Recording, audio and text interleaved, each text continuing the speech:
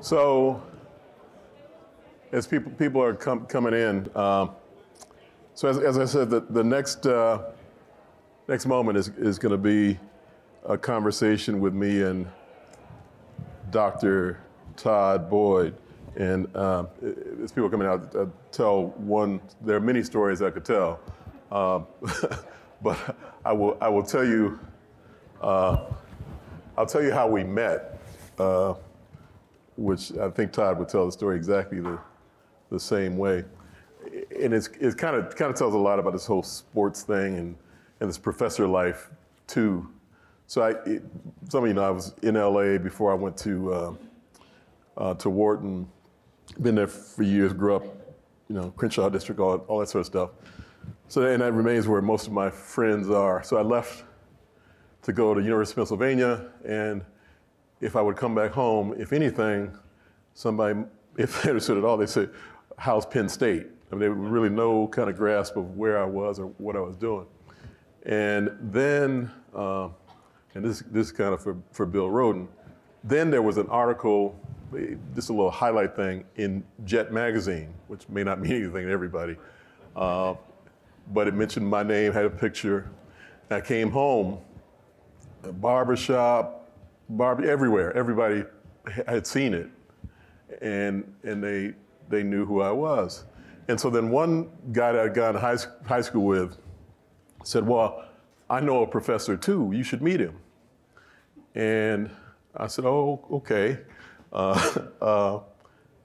Who is this?" They said, "Oh, Todd Boyd." And I don't mean this to sound the wrong way, but he said he's a young professor and this and that. And I said, "Well, why would this black guy think I would meet a Jewish professor? What in the world, who's this Todd Boyd guy?" So he said, let's go meet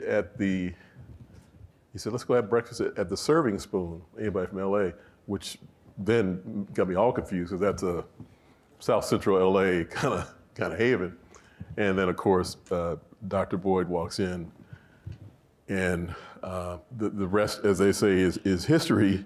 And he was at sort of the beginning of his career in Los Angeles, just kind of post the riots in LA, which was kind of an interesting moment. The first LA riots that I was not a part of that I was not in town for, having been there for the previous ones. So Dr. Boyd is the Catherine and Frank Price Endowed Chair for the Study of Race and Popular Culture and Professor of Cinema and Media Studies at the University of Southern California. So to get all that right. The author of multiple books, and most of you, even if you don't know at the moment, once we start talking, you'll realize that you've seen him multiple times on documentaries. The one other thing that I will say, as a result of that meeting, it's such an odd thing that this random brother put us together.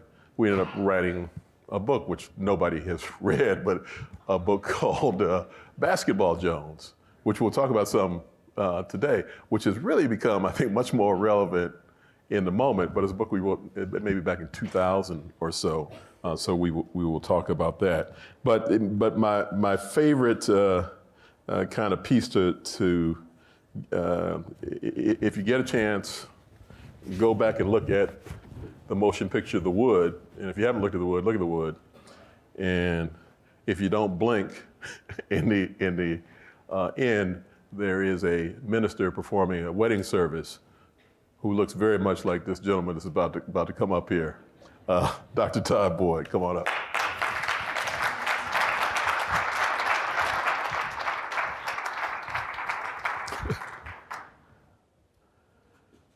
Thank you, sir. All right. So we are relatively unscripted. We have some direction to head in. And we've been talking about this race and sports stuff today. And at the beginning I said, foundationally we looked at, throughout the year as a Global Sports Institute, we looked at 1968. And we did a lot of programming related to 68 with Carlos and Smith and the like. So the show, I was doing my homework thinking about you. So if 1968 was Godfather Part 1, where are we today? That's an interesting question. And is that an accurate? If that's an accurate analogy. But I think it is. To think about that question, anybody who knows anything about me knows that The Godfather is a central part of my existence. And even more so than The Godfather Part 2. Because Godfather Part 2 is actually one instance when the sequel is better than the original, and the original is incredible. Godfather Part 2 might be the best film ever in any genre. We can talk about that later. But that said, 1968, Carlos and Smith. Is 68 Part 2? 68 is, I mean, Jack Johnson might be Part 1. Okay. Because, and we were talking about this in relationship to something else last night, but 68 might be Part 2. And I would like to say maybe this is Part 3, but the thing is, Godfather Part 3 is trash. It's terrible, so we don't want to make that analogy. Francis Ford Coppola went 17 years without doing a third part. He didn't want to do it, but his cocaine habit demanded that he go back to work, and he made Godfather Part 3. So I don't want to mischaracterize this as Part 3, but I like that. No, you're responding to the question, though. No, I mean, it's fitting together. I mean, we've been spending a lot of time trying to figure out where are we today, and this is what your two professors up front and they know what each other's talking about. It is. So how do you think these guys are doing today? Then relative to, if it's not Part 3, I mean, it's not trash. It's certainly not trash. I guess I would characterize it like this. So if we think about Jack Johnson's era, the height of his era, I guess, between like 1908 and 1915. If you haven't, I would encourage you to check out Ken Burns' documentary, Unforgivable Blackness, which is excellent, as well as a documentary Jim Jacobs, who was one of Mike Tyson's managers, did on Jack Johnson back in the early 70s. That one is especially important because it has the music by Miles Davis, which he also released as an album, tribute to Jack Johnson. And Miles, of course, writes the liner notes to the album, a tribute to Jack Johnson. The idea of Miles Davis writing liner notes to an album about Jack Johnson is just beyond words. That's such an incredible statement. So you think about Jack Johnson being so far removed, but you can't talk about race and sports without talking about Jack Johnson. You can't talk about race, sports, and American society without talking about Jack Johnson. But that's a leap from that moment to the 1960s, which I think of as Ali's decade. But by the end of the decade, around the time Ali's being forced into exile, this is that moment of John Carlos and Tommy Smith. Let's back up for a moment for the audience, and I guess for me to make sure I'm in the same place as you. Why do you put Jack Johnson at the beginning of the pantheon? I think you think about the beginning of the 20th century. I mean, his time in 1908, Jack Johnson defeated Tommy Burns. He becomes the first black heavyweight champion. There'd been a color line in boxing. Like there would be in baseball. And then, of course, there's this moment when the media goes about searching for what they call a great white hope. And that great white hope turns into a gentleman, Jim Jeffries. And Jim Jeffries ended up getting it the same way Tommy Burns got it. Jack Johnson, in his regal style, taunting them and, beating their ass at the same time. So when you think about Jack Johnson, someone known for driving flashy cars, for the way he dressed, of course, the controversy around him involved his dating of white women. This is in the earliest part of the 20th century. And so if you think about just what would happen in terms of say, black athletes from the 60s forward, you inevitably had to go back to that moment with Jack Johnson. So I think I call Jack Johnson the sort of patron saint of black athletics. Because you can't really talk about race in sports in any kind of historical context without recognizing the importance of Jack Johnson. Obviously, a lot happens between 1915 and 1960.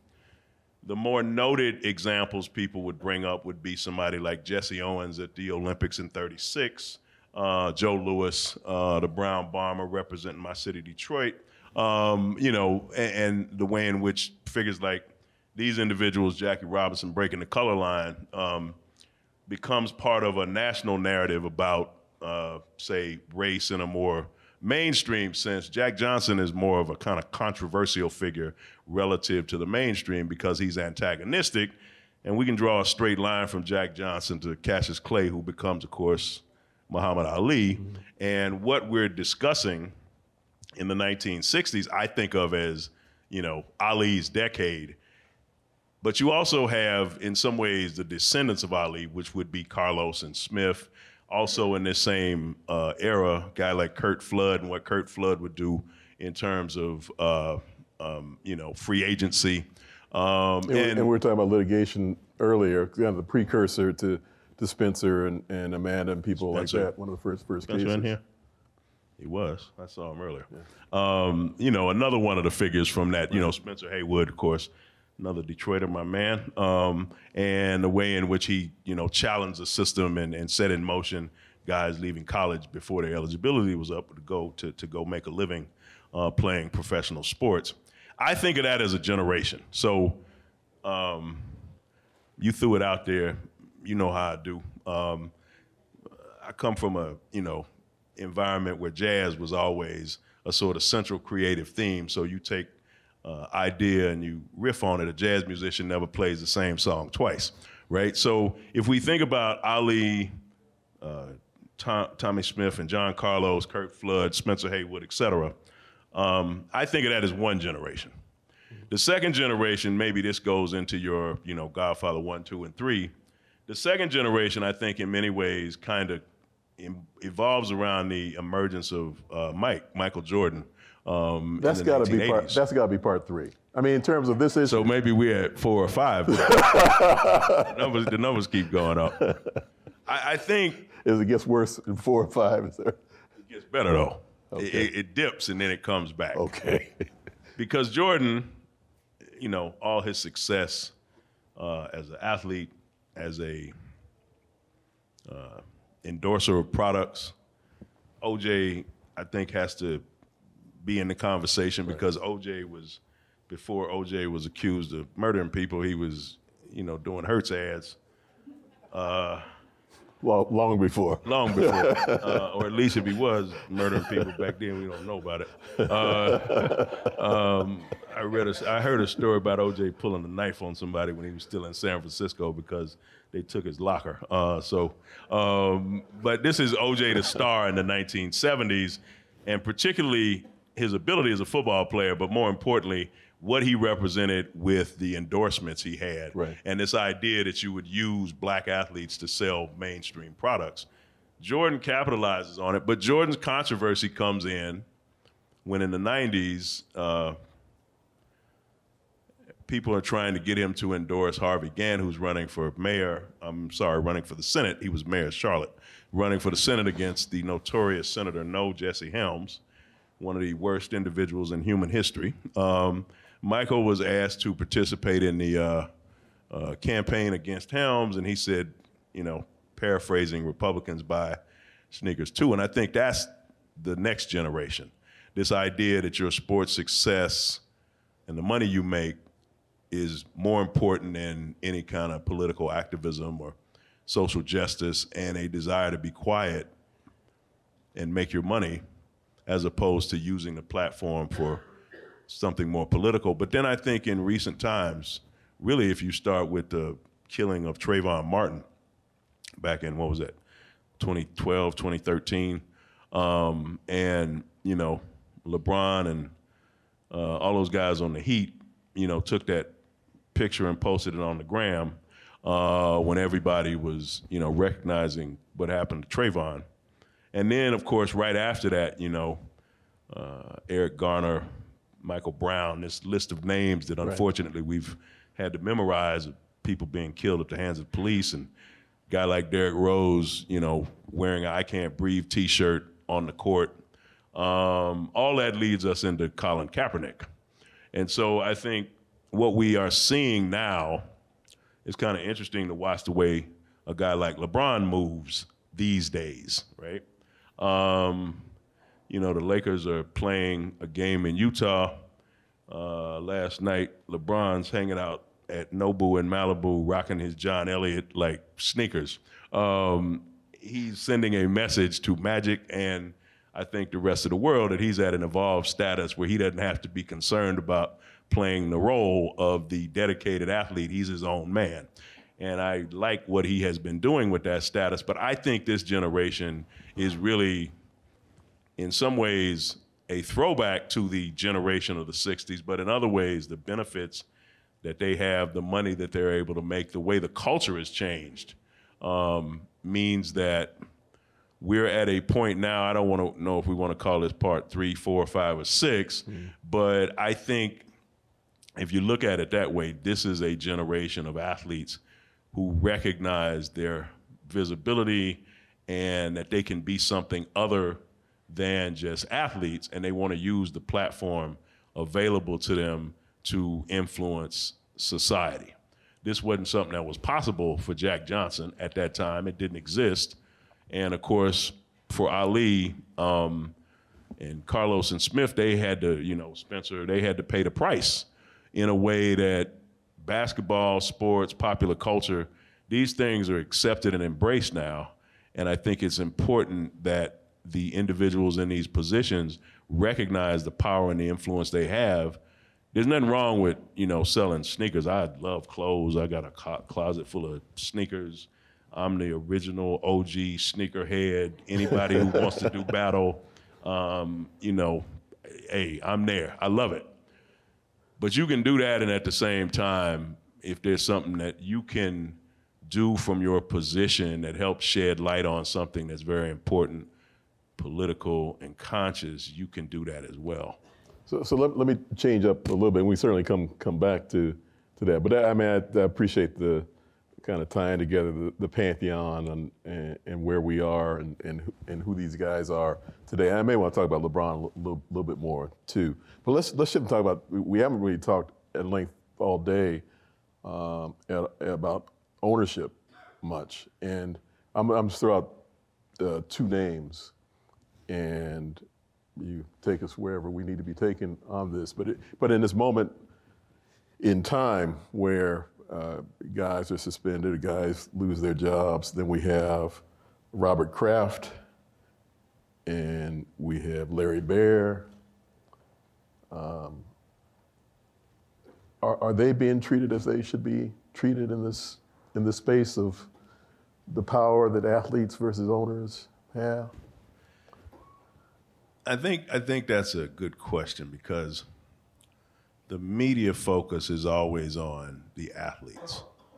And if an athlete does something that's considered wrong for whatever reason, the media is going to take them to task. And I get. I just throw this in there while you're answering. To some extent, I guess we're trying to do a scientific experiment. We would need 2 black ownership interest people having similar events. And that's hard to do because other than Mike, there are no black owners, which is kind of part of the point, I think. It's interesting to me, the name I would throw into this, which is not as recent, but is still fairly recent, would be Donald Sterling. And Donald Sterling's role with the LA Clippers. There were rumors about Sterling for a long time before anything was ever done back in 2014.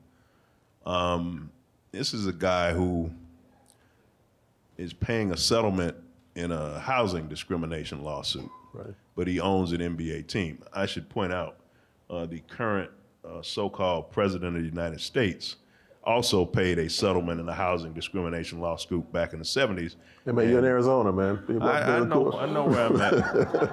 I know where I'm at. I'm not in Cali. I know that. We didn't hire security. Because I know. Because if I was in Cali, I would have been much more assertive. I kind of toned that one down. Two cats named Donald, both of whom paid settlements in housing discrimination lawsuits, yet it did not prevent them from reaching the heights of society. I think the thing is, if owners were held to the same standards as players, it would be a very different conversation. But a lot of times, I think we have a resentment towards athletes in our society. People feel as though an owner should be able to do whatever it is they want to do because they, quote, own the team. But they never recognize the fact that athletes own their talent. And so you think about Kraft and some of these other individuals, these stories get attention in the media, but it's nowhere close to what happens with an athlete. And I think it's an obvious double standard. Yeah, and I'm not trying to make a direct parallel, but Bob Kraft involved the incident. He's involved in a massage parlor, and human trafficking associated with that, and pick your domestic abuse case. Again, I'm not trying to make equivalencies, but for ball players, that's just about the end of the day. Yeah, that's the end of, there's going to be severe punishment, right. And depending on who you are, look at the cat from the Kansas City Chiefs. I think it's great that there's more awareness about domestic violence and these things and people being held to account. But here's the issue, if I can maybe take it in a different direction. I am a professor in the #1 film school in the world, have been for the last 27 years, right? Now, I say to people all the time, these people in Hollywood, they do all kind of shit. All kind of shit. I realize I'm in Arizona. I realize that, but I can't change my game up too much just not in my usual space. Long as grenades are not used, we're okay. We should be okay, though. I'm toning it down. Man, I lost my train of thought. What was I saying? You keep fucking with me. I think the place I was going with that was I got to tell you, we were trying not to drift into this, but something occurs in the news, and some of you may have this, other professors may have this space. I mean, you do as a professor try to find somebody that thinks about the issues too. So we end up talking about a lot of, I know the answers to all these questions already, in some ways, right? I have a pretty good feel for where they're going.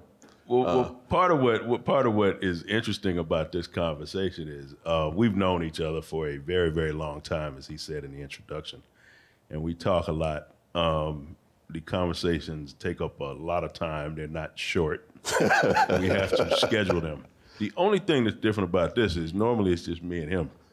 And now we're doing this with an audience. So I have to look out at you all periodically and keep reminding myself that, we're not sitting at a bar drinking single malt scotch, or we're not on the phone, but we're in front of an audience. So the drifts in and out have to do with, the friendship that we have and the number of times we've had these conversations.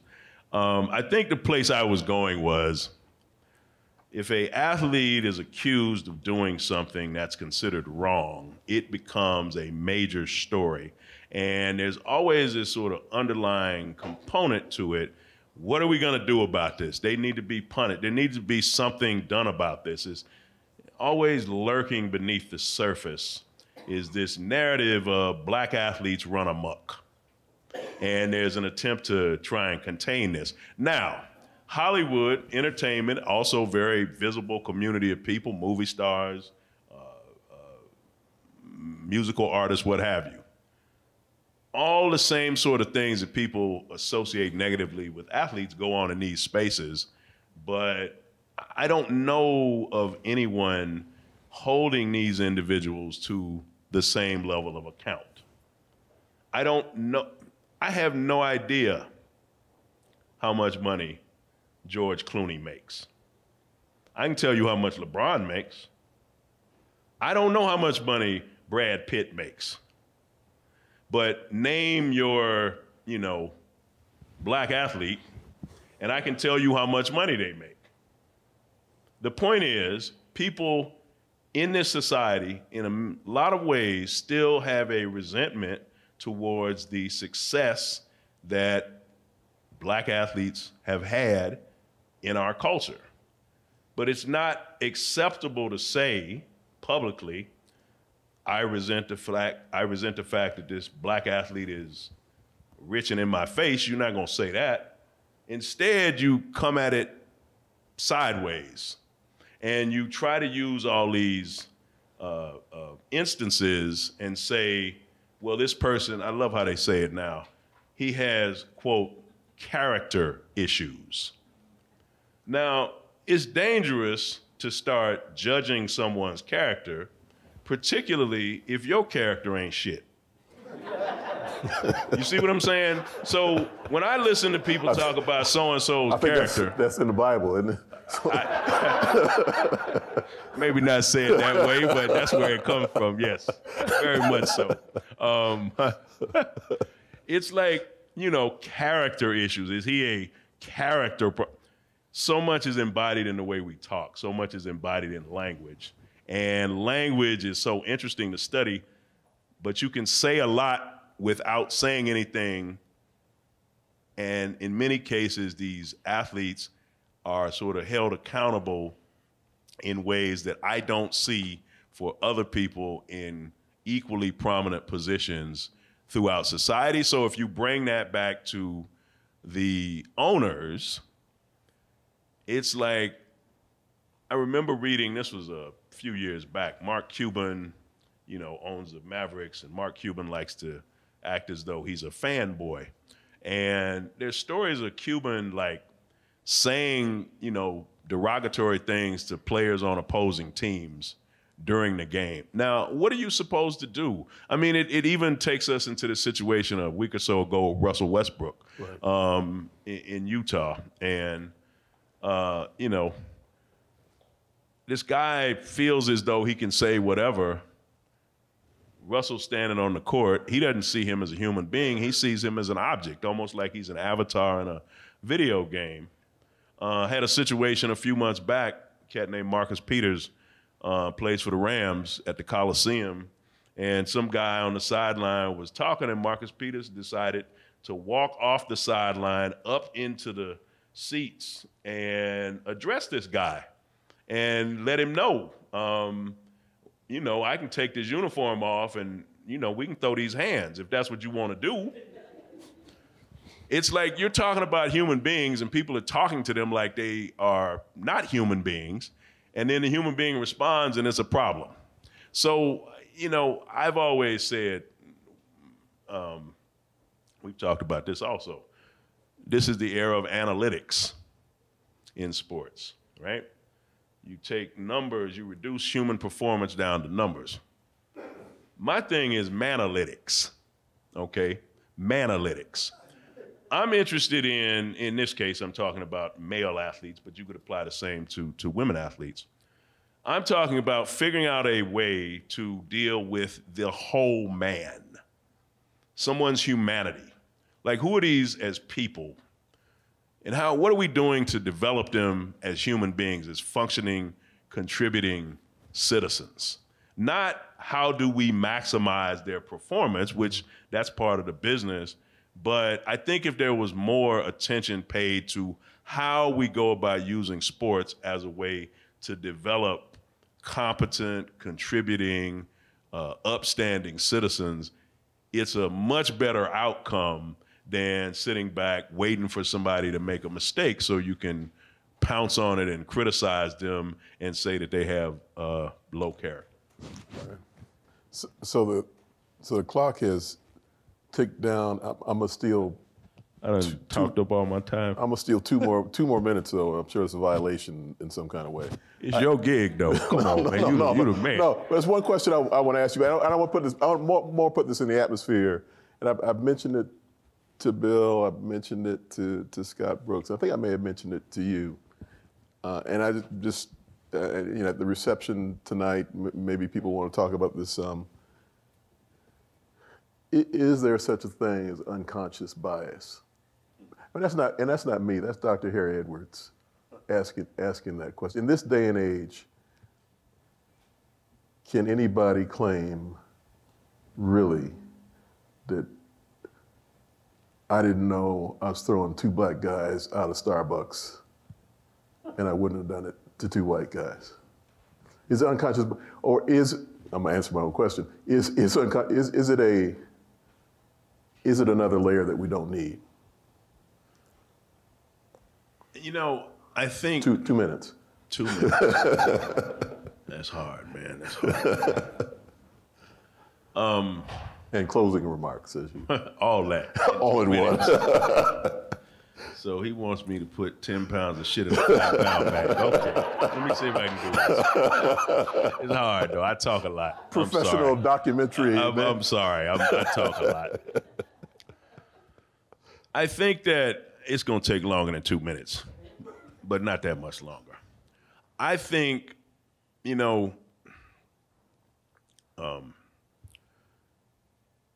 lot of people would not want to admit that they have any bias towards another person. Because we don't, it's sort of like, this is how I answer that. It's like when somebody brings up racism, particularly if someone accuses someone else of racism, the society we live in, it's almost now like it's worse to accuse somebody of racism than it is of being a racist. If you want to fight, call somebody a racist, and you're going to get a fight. Whether or not they're racist is irrelevant. You're going to get a fight because even racists don't want to be called racist. They want to be called alt-right or whatever. Like, they don't want to be called racist. That doesn't mean they don't want to be racist. They just don't want you to call them racist because racism is, at least in language, socially unacceptable. So what we have developed, I think, are these multiple layers around why something can or cannot be racist. And it often goes back to this thing of intent. Did so-and-so intend to be racist? And I hate that. This is what I'm gonna close with. I hate that thing about intent has nothing to do with it. Because what you're saying is unless somebody consciously within their mind decided to be racist towards someone else, it's not racism. Well, let me ask you this. How do you determine intent? We have no tool available to us to determine someone's intent. The example I always use is this. If you get in your car and you're driving and someone runs into your car, there's an accident. Hopefully there's no physical damage. There may be property damage to the car. And you get out of the car and, you're having a conversation with this person, they hit you, and they say, I'm real sorry. I was checking a text on my phone, and I didn't intend to hit you. But my car still has a dent in it, and there may be physical damage from that accident.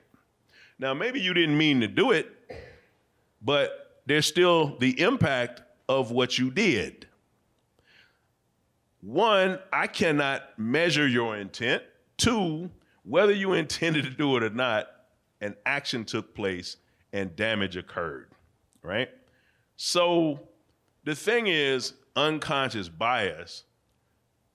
You go into a Starbucks and you say, can I use the restroom? And they say, restroom is only for paying customers. And you say, I don't need to buy anything. I already have my water or whatever. And then the next thing you know, the police show up. Now, we talked about this. I'm going to be brief as I can be. I'm old school. Okay, now the way my parents raised me, and I'm not saying this is a model for anybody else. Trust me, it's not. But it is what it is. It's like my mother, she's famous. You go someplace, you get a lecture before you get out of the car, all right? when we go in this store, you don't want anything. And she didn't say it like that. It was much more R-rated, right? Well, I talk the way I do. You don't want anything. She done told me what I don't want, right? When we go in the store, you don't want nothing. Don't ask for nothing. Some of y'all know what I'm talking about, right? Right? You'll get a lecture. Now, I got tired of hearing them lectures. I lecture for a living. I got tired of listening to them, so I decided to do it myself. And then I got to be a certain age, and I'm like, you know what? There's a point to what she's saying. If I go in this spot, I'm not going to ask them to do anything for me, because if I ask them to do something for me, let's say, and I don't buy a drink, I feel like I'm opening the door to be discriminated against. Not that the discrimination is right, I just don't want to face it if I can avoid it. And I don't need to die on that hill. I don't need to prove that point. So I'm going to buy something, and if I need to use the restroom, I just bought something, let me use the restroom. Now, if you want to be funky, we can, talk about the fact that, oh, you don't want to let a black man into the restroom. I bought something where I can't. I don't want to have that conversation, right? So I guess the point is, yes, unconscious bias, I think, is so present in our society because we live in a society that has never really ever fully dealt with racism. Racism is like a bad word. You're not even supposed to bring it up. So if you cannot talk about it, you can never deal with it. And subsequently, we got a bunch of people walking around who think unless they put on a Ku Klux Klan uniform, they can do any and everything under the sun. And if you call them racist, you're wrong for doing it. So it really is a overall societal issue that I think gets manifest in an example like the Starbucks thing you brought up, but it's like so much bigger than that. See, the other thing, in conclusion, what his mother would say, you went all around Robin Hood's barn to answer that question. Hey, as I always say, taking this from Robert McNamara in The Fog of War, do not answer the question that has been asked of you. Answer the question that you wish had been asked of you.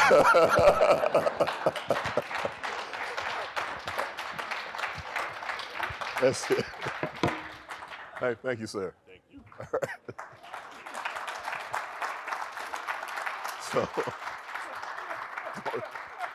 So, yeah, go on, walk. So next, thank you, Dr. Boyd. We'll continue that conversation, obviously. So next, another conversation that will take us that much further will be led by Dr. Victoria Jackson. Come on up. Our very own history runner, NCAA champion. Oh. I didn't realize. My good friend. And she is going to have, hopefully not a similar conversation, a differently enlightening conversation with Howard Bryant. And, much like many of the people we've had up here, I don't know which pieces of his life to highlight. You see kind of the places where he anchors himself, and then he'll go in isolation and work on the next book. I think we're on book 9 or so now. But the life of Hank Aaron. If you want to know about the juicing in the game, kind of just a series of very insightful books. And one of the few people to win, I think, 2 of one of the most prominent baseball writer awards available. The thing that Howard and I were once on an NPR show. I think it's the first time we really heard each other talk. And I said, well, this guy actually reads this stuff. I mean, he actually had, I don't even remember what the topic was, but just real insight on whatever it was. We were on for an hour. And I said, okay, this guy is for real. And if you want to start off and sort of understand how Howard writes and thinks, do read The Heritage. If you have not read that book, and we thought it would be appropriate to kind of close out the one-on-ones with Howard, looking at that book. Todd and I talked some about kind of the progression of that led up to Kaepernick, and Howard does so and it's a whole other element we haven't even touched on in terms of military and other types of issues. So Howard, enjoy your conversation. Maybe she'll be kinder on you than I was on Todd. I don't know.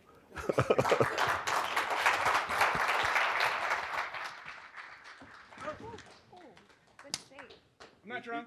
I'm not drunk. He's a great athlete. I'm not drunk. It's the photo. That's what it is. You know, Shrop, that photo will not leave me alone. That's from 2009. No earring. It's all gone. It stays. Hi. Hi again. Thank you so much for coming and joining us with this conversation. Just for those who weren't in the room earlier, Howard and Amira Rose Davis, professor of history from Penn State University, had just this exceptional conversation. I literally just handed it off and they riffed off each other for like an hour and it was beautiful. So apologies to those who did not get to witness like serious knowledge dropping and history dropping by Dr. Davis, who's over there, and Howard Bryant up here. So, So for those who have not had the privilege to read The Heritage, I mentioned earlier also, I'm a historian. I teach sports history, which is a trick. I use sport to teach history. And so I assigned Howard's book in my class, and students loved it so much that one of them decided to do an independent study on the history of Black athlete activism this semester. So it's that moving of a book, and it's really... It speaks to how sports history is American history, and especially the role of athletes in the long Black freedom movement and freedom struggle and the project of American democracy, which is ongoing. So if you could, maybe to open, for those who haven't read The Heritage, explain the main thesis of the book as a starting point. Happy to. Well, I mean, I know that Dr. Boyd and Schropp already talked a little bit about this, but I think that what I was trying to get at really were the sort of combination of what was happening today. I refer to it as the post-Ferguson Black athlete colliding with post-9/11 America. And especially when we're talking about what took place, and I see Bill Roden up front as well, during that period when you came up in the business, where you had this gap, post-Carlos, post-Smith, post-Ali, where Black athlete had disappeared from a political standpoint. What happened to the Black athlete and what brought them back? And I think that, to me, you have to start thinking about, when you work on a book, you start thinking about, how do I want to tell this story? I have what I refer to as my 5 steps of anxiety when I work on a book project. And so we can only deal with a couple of them. But the first one is, do you have an idea? And obviously there was an idea here. Obviously something has been happening in the culture. Then the second one is, can you get it? How do you want to get this idea? What is the way to get it? So for me, I think there were 2 things that really stuck out. I think the first thing was the hostility that Black athletes were facing post-Trayvon, but especially post-Ferguson, LeBron, Kaepernick, et cetera, in that this notion of stick to sports, shut up and dribble, stick to sports. And I think that it's one of the more, if not the most ahistorical argument that people can make. The Black athlete has never been afforded the ability to stick to sports. In fact, one of the reasons why the Black athlete didn't stick to sports was because white America demanded that they not stick to sports. If you go back to the 1936 Olympics, why were Black athletes involved in this? Because both the Jewish athletes and the white American press wanted them to be up front to denounce Nazism and to say that we've got it pretty good here. Why did Paul Robeson, why was he attacked by Jackie Robinson? Because white America asked Jackie Robinson to denounce another Black athlete. And so there are so many examples where the political Black athlete was essentially birthed by white America. So the idea of stick to sports was nonsense. And not only was it nonsense, it was insulting. The second part of it was in the how do you want to get the idea. It was, how do you want to tell this and where did it go? And to me, I thought that the story should be run through three players that Schropp and Dr. Boyd had already talked about. I think it starts with OJ, Michael, and Tiger. I think that this is where you start to look at who were the leaders and who were creating and which athletes were creating the template. OJ Simpson is obviously, he is America in so many different ways when we start talking about the rise of the black athlete, race in society, all of it.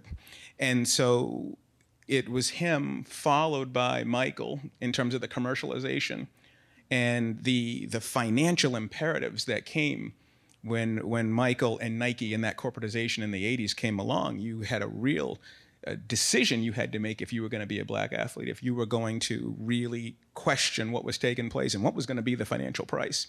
And then, of course, the third was Tiger, where Tiger did something that neither OJ nor Michael did, which was to not just take the commercialism and recognize that, but then to just sort of erase the racial element. At least OJ and Michael both understood the value of being black. Tiger realized, and Nike didn't want this. Nike was like, no, it's really important for you to be black, especially in golf. Nike sells stories, they sell inspiration, they sell aspiration. So it's America's greatest bedtime story, to be told that there was a black athlete in a predominantly white game who overcame it. That's what America wants. And then here comes Tiger saying, no, I'm not black at all. And they're like, yeah, you are. We need you to be black. So to me, I think part of this story, when I started to think about this, you started to realize that I make the argument that in a lot of ways, what is being sold is that in the American sports milieu, being black is treated as the worst thing in the world. What happens to any black athlete who advocates? They'll take everything. This is something that you would think would have been a 1968 story. It's a 2019 story. And so we start talking about it, and this is one of the reasons why I have this really interesting area. And we talk about black athlete power. We talk about LeBron, and we talk about Kevin Durant. We talk about all of these things and all these athletes who now have so much power. But how much power do you actually have if you lose everything for talking? So I'm not quite sure where we are right now. Even though it's obvious that the players have money, I'm not sure how much power they really have. Okay. Well, I'm going to quote you to you. And you might be pushing back against yourself here, so I don't know. We'll see. Because LeBron James kind of throws a curveball in this to a certain degree. And it could be us willing what we want onto LeBron James, but I don't think that's necessarily the case. And quite a while ago, I believe it was Dave Zirin, who I use in class, who kind of poses this question about LeBron James, who kind of aspirationally wants to go the way and become a global icon for social justice and human rights in the vein of Muhammad Ali. But he also wants to get paid, as he rightfully should, in the vein of Michael Jordan. And so Zirin poses this question. And I think you would say we're at a point where LeBron James has shown you can be both. And not in a way where your message becomes co-opted even to a certain degree. So here's where I'm quoting you to you. You wrote about LeBron James. He's given cover to the athletes without the talent or bank account to be more vocal politically. And he's sent the message that being politically active should not be radical, but commonplace. So if you could maybe use that and push back against yourself or continue that argument forward about LeBron. I think they both hold, because I think my point is I don't know. I think that part I'm very sure of, because I think that imagine how different things would be if LeBron came out and said, yeah, I don't think it's okay to kneel, and I don't think that this, if he did what Tiger does, I think we need to respect the president of the United States. If he backed away from everything, then all of those other athletes would be exposed. I have no doubt about that. My issue when I talk about power and LeBron is more, it's as the athlete, as individual corporation grows, can you protest yourself? You're the boss. You're now the leader. You look at LeBron's corporate ties. I mean, anybody who's trying to make a documentary today, you got to go through LeBron's people at Spring Hill. They're the ones. So it's going to be very interesting to see what happens to the one role that LeBron has in terms of being that athlete who gives people the sort of power and the inspiration to challenge what's taken place in sports. And also what's going to happen when he does one day own a team or owns a league or whatever, because he's got that much power. So it's So he's moving in a direction, he's moving in opposite directions at the same speed. And so to me, what ends up happening is it doesn't necessarily become a LeBron James power issue, it becomes a labor management issue. And at some point, you cannot escape labor and management. What happens when the players become the boss? And I think that I was glad when Shrop, you brought up the Donald Sterling thing. I remember in the Heritage, I talked to Carmelo Anthony about this. And Carmelo believes that the athletes missed a huge opportunity in terms of this power struggle, that they shouldn't have turned their jerseys inside out and thrown them in the middle of the court before that playoff game. They shouldn't have played at all. And imagine what they did. He says the missed opportunity for them was in trusting the new commissioner, Adam Silver, that right then and there they should have shut the game down and said, now deal with us and see what happens. But they went up to the edge, and then they decided to trust the power. And Carmelo's point was, if we're really going to get somewhere, we're going to have to cross that next step. We're going to cross that next line. And so we'll see if they get there. You know, and I think a similar conversation is taking, I know we're not talking about the collegiate space, but I do think, you know, people have been kind of signaling that if there is going to be something that reforms collegiate amateurism, it would be, you know, a boycott or a walkout during the Final Four or the playoff. With Missouri. Missouri just scratched the surface. Absolutely. And you saw what the players could do. I remember Don Yee called me after that, Tom Brady's agent, and he said, look, this is Missouri. Imagine if it were Alabama football. Imagine if it were Duke. Imagine if it were one of the really, really big programs. The players have the ability to shut the entire game down and create something different if they want to. The question is, do they really want to? Before we shift gears, the second part of this is the global awareness. Mm-hmm. Again, kind of willing things onto people. You know, LeBron James has ownership in one of the English Premier League clubs, a partial ownership. He's been hanging out with Caster Semenya, and that to me is something that's been missing from this generation, is that global awareness and kind of global connecting, Pan-African identity shared, right? That we saw with Jack Johnson, that, you know, in the 19-teens, that we saw with athletes in the 1950s and 1960s as well. And so again, kind of willing things onto athletes now.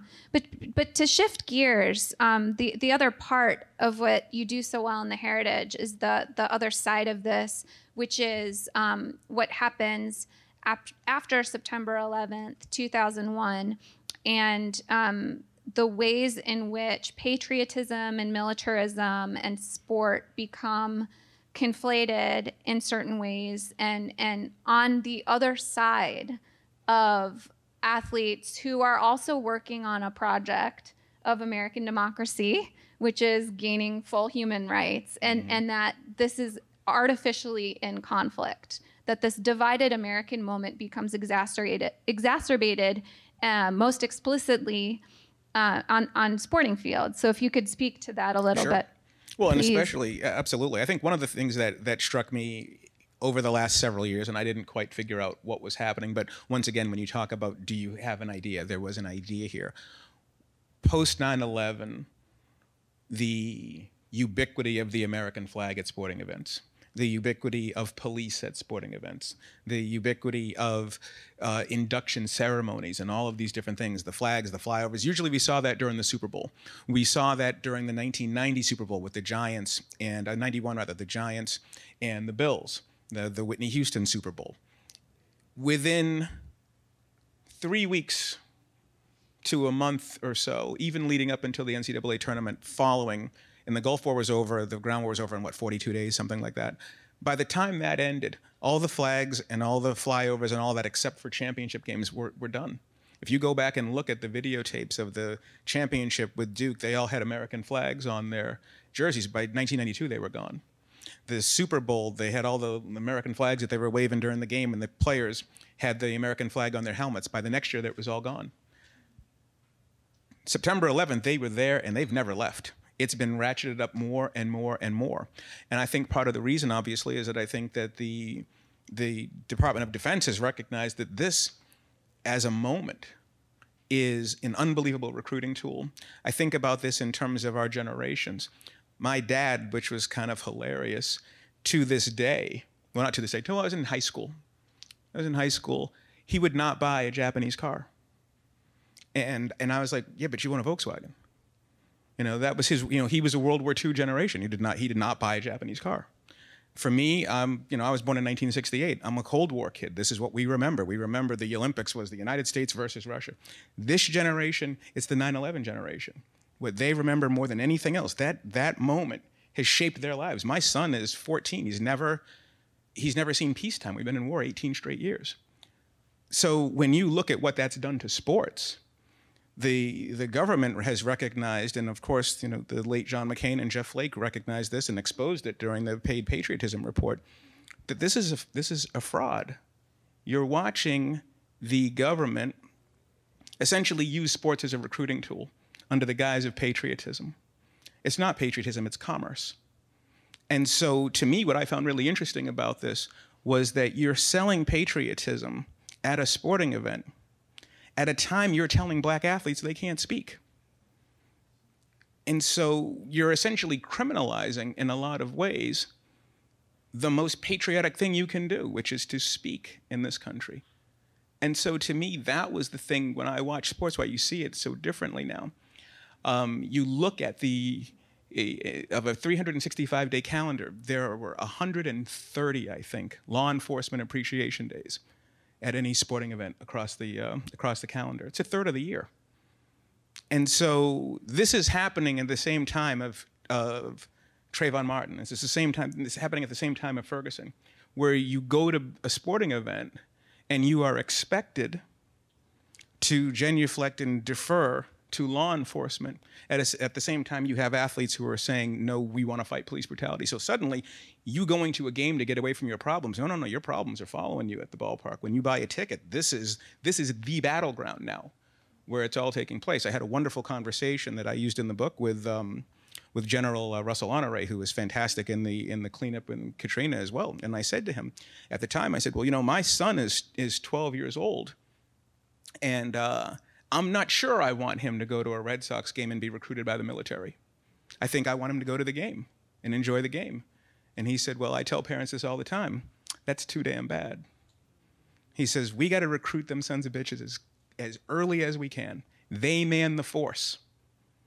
And if it so turns out that some 12-year-old watching a Dallas Cowboys game who is inspired to serve his country when they see an F-14 flyover, if that forces them, if that makes them want to serve, then that's what we need to do. He says military recruitment is down 10, 20%. And we can't get this kind of advertising anywhere else. You got 80,000 people at a football game. Where else can we get this kind of advertising? So they're not even hiding it. That was the one thing about this that I thought was really interesting. It wasn't like this was some sort of great investigative piece that I dug up. They're not hiding it at all. It's right in front of all of us. Well, and what I really like about the book and how you frame this all is that historical lens, and connecting this back to the need for and the use of the black body versus the black brain, because we want your black body to serve. We want the black body. And that, by the way, includes the military as well. It's the same. They're the same people. One simply has enough talent to make $80 million, and the other doesn't have enough talent. They simply need to put themselves through school. Yeah. Yes.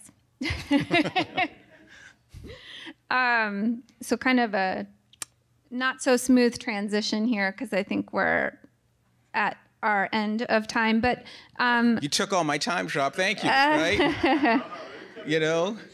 I was going to say, Fog of War was a great movie. I said, can I reclaim my time? Can I reclaim my time? Yes. Look, there's a.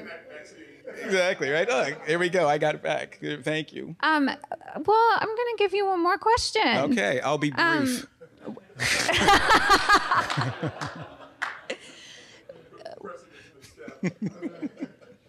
What would you like to see happen in your world? If you could control the future, what would you like to see happen? Two things you'd like to see. Well, I'd like to see some citizenship. I think more than anything else. I think that I would like people to sort of recognize when they are being manipulated. I'd like them to fight a little bit against that manipulation. I think that we live in a time of images and those images don't have nearly as much value as the depth. What do these words mean? What does democracy mean? What does freedom mean? What does any of this mean if you take somebody's job for disagreeing? What is any of this? It has no value to me. I think that's one of the most important things. I think the second thing, especially from the sports standpoint, is I do wonder what we're going to do as we move in further and further. This is the ultimate victory of the dollar, and it is an onrush. There's sort of no way out. It almost is like when I was working on my steroids book back in '05. And Bill, you know this. You heard it a million times. Well, you and Barry too. You would have done the same thing for $20 million. And so, if that is your measure, it's essentially integrity in a time of cynicism. What do you do with these concepts if, at the end of the day, everyone is willing to excuse themselves for the dollar amounts that are out there? I don't know the answer to that. I would like to see some form of correction. I don't know if we're going to get that. Thank you very much. Thank you. Robert.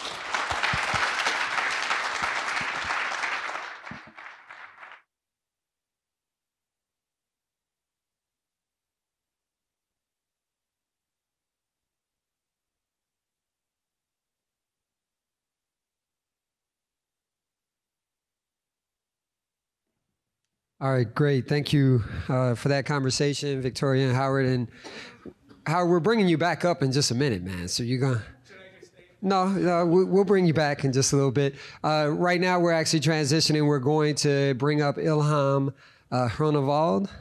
And I'm not going to speak too much about her introduction right now because it's going to be part of what we speak about. And then we'll transition in just a moment after we have a little bit of a conversation and bring up Daniel Birdsey and bring Howard back up. So thank you.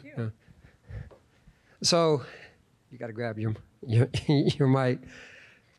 So they'll know that you're probably not from around here as you begin to speak. And I didn't prep you with these questions because I wanted you to be able to think on your toes a little bit.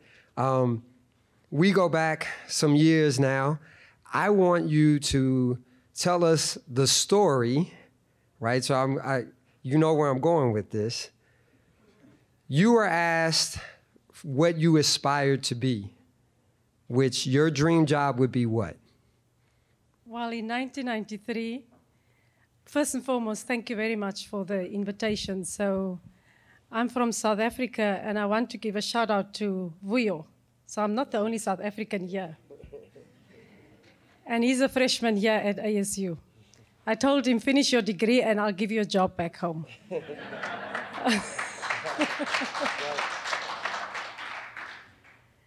So I worked at the Political Studies Department at the University of the Western Cape. I started there in 1991. And without going into the detail of the South African history, in 1993, my boss was Dr. Vincent Mapai, who became a personal advisor to Tata Madiba. So in 1993, I answered the telephone call as a secretary, and there's this voice on the other side, sounding like Nelson Mandela. And I said to the gentleman, with due respect, I think that you are very disrespectful to imitate our president. And the gentleman said, well, young lady, I am the president of South Africa. And I said, with due respect, sir, I do not have time for jokes. Can you please introduce yourself? He said, young lady, you have a funny accent. I said, well, first and foremost, if I have to explain myself, English is not my first language. And then he started laughing. I went ice cold because nobody can laugh like him really. Because right at the end, he's got that laugh that, nobody can imitate that. I called my colleague, Mark. I said, Mark, it's Madiba. And I called him. He said, you're talking nonsense. And then I breathed, and he said to me, what's your name? But he spoke in Afrikaans. And I gave him my name, and he asked me, how old are you? Where are you from? how long have you been working for Vincent? And tell me a little bit about yourself. And I'm still not sure if this is really Madiba, but I told my story and I said, well, I grew up in the Platteland. I came to the city. I became a student activist in 1988. And that's where my journey started in politics. So I do believe that I contributed to your release from jail. And then he laughed again. And he asked me, so before you transfer me through to Dr. Vincent Mapai, what's your dream for South Africa? I said, well, first and foremost, like thousands of other South Africans, I'd like to have a cup of tea with you. And he said, let's see about that. Let's see how powerful Vince is to organize that. I said, and the second dream is that I would like to become the Minister of Sport of South Africa one day. So that's where it all started. So how many of us can say that we've spoken with anyone near the level of a Nelson Mandela? So I think I love hearing this story. I've heard it before, but I wanted to make sure that they heard that. That's obviously an amazing story and an experience. And you started as a secretary there at the University of Western Cape. It was your first post as a head athletic director there. And now you are, and we should speak a little bit about the University of Western Cape, as Bill Roden has talked to us about coming from an HBCU. Tell us about UWC. Well, when after the elections, Nelson Mandela put together his cabinet, and about 60% of his cabinet came from University of the Western Cape, which says quite a bit about the institution. I didn't start my journey at University of the Western Cape. I actually started at the then Peninsula Technikon. That was basically two institutions separated by a railway. Yep. So that was back in 1988, and then I started to work at UWC in 1991. The history about UWC is a very strong one in the sense that at the then Peninsula Technikon, the police could not enter that particular campus, but they could enter the University of the Western Cape. So you can imagine all of the activities that happened back then at University of the Western Cape. So as student activists, we deliberately chose UWC as a venue because we understood the impact that whatever we did would have either in the Western Cape or across South Africa. And the reason why we did that was we knew that media would always find its way where there's a much stronger story to tell. And that stronger story, if that's how I can word it, would always be attached to the unrest, students taking it to the streets with various political leaders. Perhaps also a point of interest is the different political parties back then. There was a very strong colored political party called the UDF, United Democratic Front. And that was led by Dr. Alan Busak, and that's really how I got pulled into the politics. And with the then Peninsula Technikon and the University of the Western Cape, they took hands to fought the struggle together. And Ken, you quoted Desmond Tutu. So one evening they locked up some of the students, and Desmond Tutu went with us to jail to go and release the students. And so as he walked in and he started to pray, Our Father, the policeman basically told him to shut up, believe it or not. So there's a bit of a story around Desmond Tutu. So in terms of UWC and my journey, Scott, I worked at UWC for 23 years. So I started as a secretary, left the political studies department in 1999, where I then joined the athletic department. So I stayed there for quite a long time, 23 years. And I left UWC in 2014. Now I can proudly say... As the athletic director. As the athletic director. From secretary to an athletic director, which was quite an amazing journey. And in between, I joined the Workers' Union. I headed up the Secretaries Forum. I said to them, you need to do something. You can't just run an office.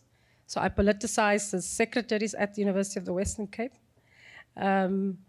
Led a very strong workers' union that transformed the space of the University of the Western Cape. And I want to bring this debate back to 2015. So what happened, a very critical incident happened in 1997, 1998, when hundreds of people were retrenched from universities, when higher education decided to basically privatize certain services. If you go back to 2015 and the Fees Must Fall campaign, it brought us back to where it all went wrong in 1997 and 1998. And so, Bill, you spoke about the young people thinking that what they're doing today is history. And I think on a more positive note, what the students did in 2015 was really to create their own history.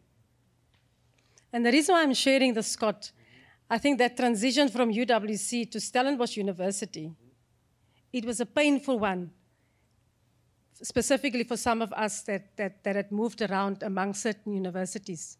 So in 2015, I found myself at Stellenbosch University and in a space where I truly believed that people that didn't understand. And a lot of people didn't understand why I left. And I remember how shocked you were when I told you that I went to Stellenbosch University. Well, yeah, so UWC is essentially a historically black university. It was, the university, as Ilhaam has spoken about, where Mandela and others had famous speeches there in their stadium. And so when I visited with you there in 2013, I'm at this university where there's the archives of Robben Island and all of the activities that happen around sport in the prisons. And then Stellenbosch is in the wine country, and there's nothing but white people. And so it is a very different space when I see you. And even going back and speaking with the colleagues at UWC first, there was this question of whether or not you had sold out, right? So why have you left us and gone to this place that has so many more resources and are white? But you had a different plan, and that's that's one of the other things that I have such profound respect for you because of how you think of your mission and your goal, right? And so you talked about wanting to be the minister of sport. And as a woman, to be an athletic director in our country is rare, right? To be an athletic director in your country is even rare. And then to be a woman of color, the first colored woman at a historically white university, right? It's unheard of. And so, it is an amazing story that I have come to know and appreciate. And you and I have talked about, we talk about race and inclusion here, diversity and inclusion. And I remember you laughing, right? And saying, what is this diversity and inclusion? And you brought up transformation, which I now use a lot. So tell us about this transformation and why that's different from diversity and inclusion. So for us, diversity, inclusion, gender representation is as a result of transformation. So there's a number of things that you need to do so that you are inclusive, that your space are a lot more diverse, that you do create more opportunities for women. So in 2012, South Africa accepted a transformation charter, and it went through all the different levels. And there are 6 dimensions within the charter. The first is demographic representation. The second is about access. And access is about creating opportunities as well as having the necessary facilities. The third dimension is about capacity building, empowering people. The fourth dimension is about performance. The fifth dimension is about community development. And the last one is about corporate governance. So if you look at all the 6 dimensions and what are the focus areas for a number of our sport federations to focus on, there's a requirement that you are more diverse, that women are included, that black coaches are included, etc. So what a lot of the national sport federations did, they developed their own plans around the sport charter. And the minister then also appointed what is called an eminent persons group. And this is a group of people that annually evaluate the progress of transformation on the big codes. And they are, right now, the most controversial one, rugby, followed by cricket, football, netball, athletics. Now, an interesting question asked around football, or comment made that you don't have enough white people playing football. But that argument is flawed. Why? Because white people were never excluded from playing football. Right. That's a very important point. Right. We never told white people that you are excluded from football. Right. And with the democracy and the unification of sport, 25 years later, we still can see the damage. Because the reality is, some of these sport organizations just decided not to transform. Yeah. And that's the fundamental difference for us. In the States, you talk about the Rooney Rule. Now, what is interesting about the Rooney Rule, it says, you have to interview people for head coach positions. Not in my country. You don't just interview black people for the sake of interviewing them. So we have what we call an Employment Equity Act. It's an act that actually requires of you to not just interview black people, but to appoint black people. So when I started at Stellenbosch University, it took me 18 months to get to know the space, and I thought there's something wrong here. And then I put together a human resources plan that speaks about employment equity. It took me 2.5 years, only 2.5 years, to transform my department. And the human resources practitioner asked me a very strange question. Where do all these black people come from? I said, really? 92% of our population is black. How can you ask me a question like that? So when you tell us transform, give us an idea of the percentages so that we really have a picture of how in 2.5 years we could make a difference. And specifically in terms of the university? No, so the athletics, so coaches and your student athletes. So when I started at Stellenbosch University, I asked, does anybody have a database that gives me an idea of how many athletes, the demographics, the gender? And the response I got back, and I was still in orientation. So the university has this system where you are 3 months, you're in orientation before the current person leaves the job. And so the then director was handing over to me, and I said, what do you mean you don't have the information? It didn't exist. So what it meant to me was they didn't care. They didn't care about black athletes. Again, that was a very quick job. I think I got the job done in about a week. Less than 10% of the students participating in sport at Stellenbosch University were black athletes. And that was worrisome for me. So in 2015, I then wrote a proposal that went to Senate level, and this, well, a strategy that was the recruitment and retention strategy to provide more access for black athletes. And I only wanted 90 spaces from the university. And the strategy was definitely not to exclude white students. I wanted to be clear about it to the university, but I needed the university to understand that something needs to happen so that this picture can change. The Senate actually accepted the strategy. And post that, we then developed a transformation plan where we set clear targets over a 5-year period. So from 2015, less than 10% black athletes, we ended 2018 at about 37%. And at a university such as Stellenbosch, for me, that's a huge improvement. So we also developed a service level agreement for our coaches, our head coaches, where in that service level agreement, you need to tell me as the athletic director, over the next 5 years, how are you going to change this picture? One of the coaches asked me, so if I don't meet the targets, what impact is this going to have on my performance bonus? I said to him, my goodness gracious, I think you need to be worried about your job, not about your performance bonuses. There you go. All right, so we're going to bring up our other two panelists, and then we'll continue the conversation about transformation. So Daniel and Howard, come on back up. Yeah, I know. I was thinking the same thing, but we'll pull up 2 chairs. We'll make it happen.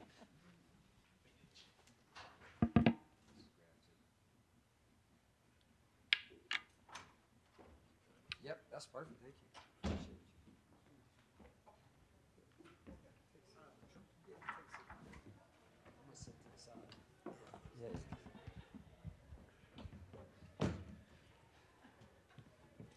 Thank you. Oh, thanks. Try not to block you and try not to fall over the back. Yeah, be careful.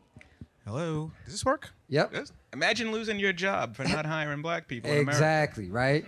So when we talk about this, how, how do you make a change? And we say, can you really make a change? You can hear why this was eye-opening for me. What if we had done this in America to begin with, right? What if we could think about it differently? So when I'm looking now in England, and I spoke with a new colleague, and we talked about athlete activism. And one of the things that he told me was, you probably won't ever see it in England because the athletes are developed at such a young age through these academies that they're company people, right? So that's what they are, and they know. But is that your take? Is that why maybe we don't hear much about it, or maybe is there athlete activism going on?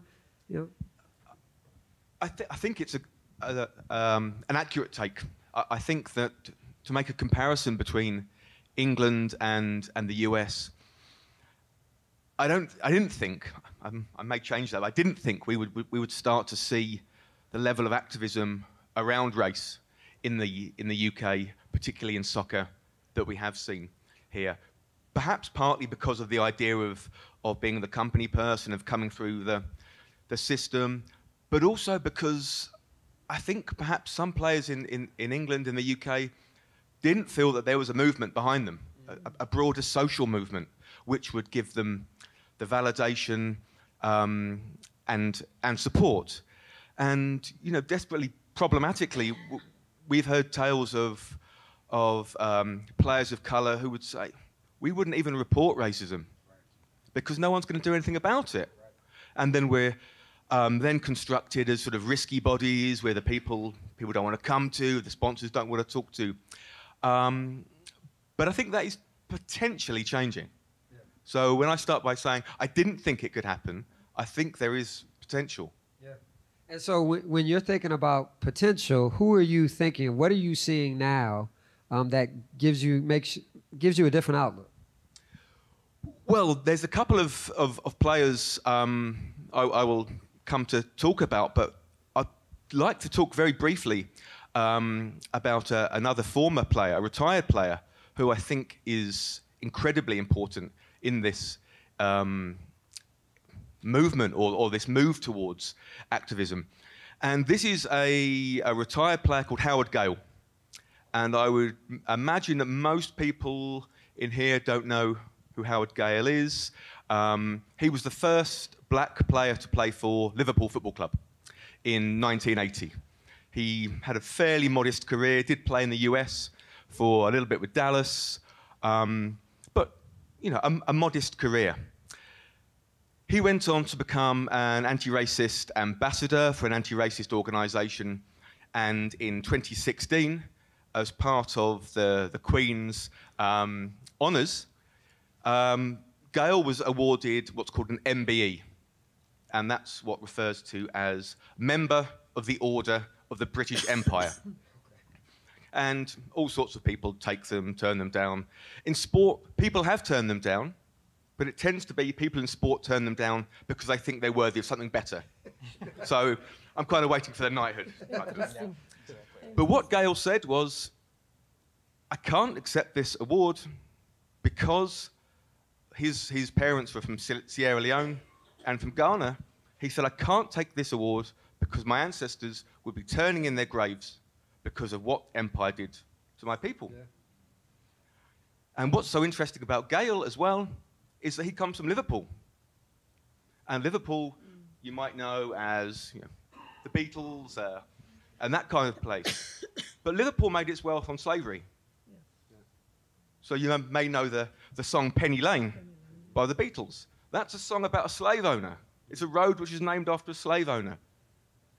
So someone like Gale, in quite a sort of everyday quotidian act of rejection, I think kind of sets the ball rolling. Yeah. Now we have the two players I would want to refer to, one in the men's game, and that's Raheem Sterling, and one in the women's game, and that's Eniola Aluko. And they're both players who, in different ways, have called out the racism of the media and of the Football Association itself. Yeah, yeah. And those are definitely folks to Google if you're not aware. Alex Scott, as we talked about too, after her career and a part of the media and being talked over by a white male counterpart and her response to that. And so I do feel like maybe there's a global movement up front. Someone mentioned earlier LeBron and taking picture with Castor and how maybe there's something else going. So we struggled, Howard, at the Institute at one point trying to wrap our arms around athlete activism. And I remember Ken and I talking, trying to create a timeline and putting up names and so on. And we had to decide what constitutes athlete activism. So in your current book, how are you defining athlete activism, and how would we distinguish what is simply a response perhaps versus what is an actual activist? Yeah, and that's a great question. And especially now with the commercialism, as we were talking about in the earlier panel, there is a movement on the part of the leagues and the teams and the corporations to profit off of patriotism. Right. And now there's a movement on the part of the corporations and the players and such to profit off of protest. Right. So neither one of these things should be for sale, but yet they both are front and center when it comes to athletics. Right. To me, I always look at it this way. What are you losing? What are you risking? Are you risking something? Are you putting something on the line? Are you selling? I mean, do you really get to join the pantheon of Ali and Carlos for wearing a T-shirt? Is that where we are right now? If it is, I'm really frightened. But on the other hand, when we talked about the split with the football players, with the Players Coalition versus the Kaepernick wing, is Malcolm Jenkins a member of this heritage, whereas Colin Kaepernick definitely is? And once again, I think that the distinction that I make is risk. Okay. I think it's one thing to fight for mass incarceration. I think it's a good thing. I think it's an admirable thing. Right. I think it's very different to risk your livelihood for it. And I think that is one of the big differences. And I think that when we were talking, and you were talking earlier, the enormous financial pressure that is on these athletes to risk their livelihood. Yeah. And that is such a thing that this is one of the things I say is that heritage is not something you want to be a part of. I mean, look at what happened to these guys. Look at what happened to Jackie Robinson. We put him on stamps. We put him on schools and everything. Jackie Robinson was never even offered a job in baseball after he retired. Right. Do you really want to live the life that Tommy and John lived? Do you really want to go through what Ali went through? It's not something that you say, yeah, sign me up. Yeah, yeah. So there's a price that needs to be paid, that has to be paid for this. All right. It looks like I got a couple of questions, so let's start here. Women make up 40% of athletes, yet get less than 2% of airtime on sport networks. Should women use activism to get visual representation in the media? And I think, Ilhaam, I want to take a twist on this a little bit. Who would you consider to be the leading sports figure in South Africa right now? I'm hoping you give me the answer I'm looking for. Definitely Mogadi Caster Semenya. Yes. And so we're kind of on the outside perhaps of knowing where Castor is right now, but what's going on with Castor and Castor's case? So happens that I am in close contact with some of her team members. And one of them said when they went to the Court for Arbitration in Sport, one of the comments she made was that she really understands how complicated this matter is. And what that means to me is an extremely matured way and how she looks at what she's currently dealing with. But having said that, fast transformation, having mentioned the 6 dimensions, Scott, right in the center of this is the aspect of human rights. Yeah. Yeah. And this is what this is all about for us. Mm-hmm. It is about her human right as an individual and as a nation we are saying enough is enough. Even some of the comments, the IOC and all of these international bodies would tell you to keep politics out of sport. It ain't happening in my country. Politics are right in there. Yeah. And we do make it our business. Yeah. And she certainly is playing a leading role in changing the narrative. Right. So with the United Nations, 4 days ago, right, we decided to back her, calling this rule humiliating. Yep. It shows you the power of sport. Yes. And I think as a woman and as an individual, as a human being, she grew up in the rural areas. Right. She decided to do something that she's passionate about. We know her quite well in the university sports space environment. Last year at the National University Championships, my athlete came second, she came first, and I asked Justine, do you think she held back? Justine said, definitely not. Not the way I feel right now. So that perception. So in terms of women and media, I do believe that you need the casters so that we can change the narrative. Absolutely. But perhaps as women, we should just stop going to the grocery stores. We should stop going to the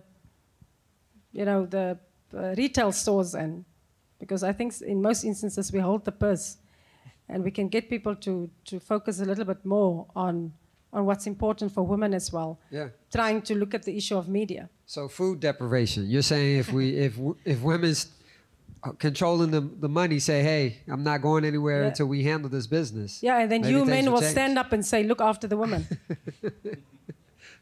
Good deal.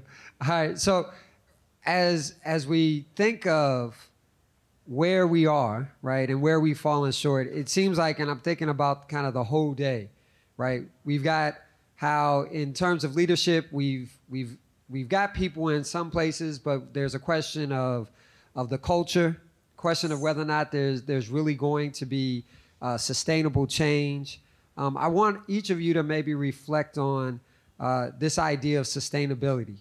What would it take for there to be sustainability of this movement of athlete activism and change in social justice where you are? So in Europe and in UK, what would it take?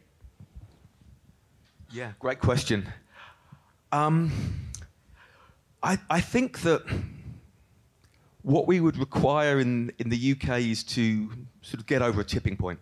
Okay. And I think we're still some way from a tipping point where some of this sort of behaviour and action becomes sort of normalised. Okay. Now, one of the players I mentioned earlier is Raheem Sterling, who, if you'd said to me some years ago, who is going to be perhaps the player in the EPL who's going to have a big effect, I wouldn't have said Sterling. I really wouldn't have said Sterling. I'm not sure who it would be, but I don't think it would be Sterling.